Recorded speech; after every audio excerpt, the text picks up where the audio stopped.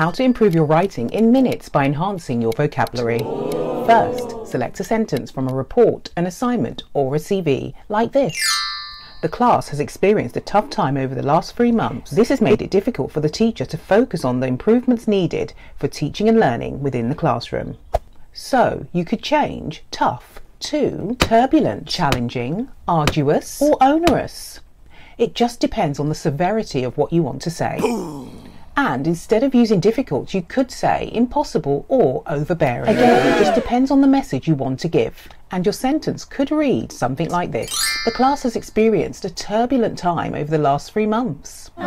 This has made it impossible for the teacher to focus on the improvements needed in teaching and learning within the class. So you can apply this process to your sentences. And if you wanted to put a positive spin on this, just change a few words and it would read like this.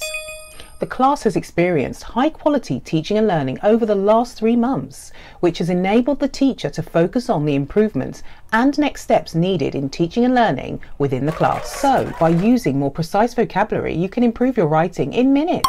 Follow and like for more tips.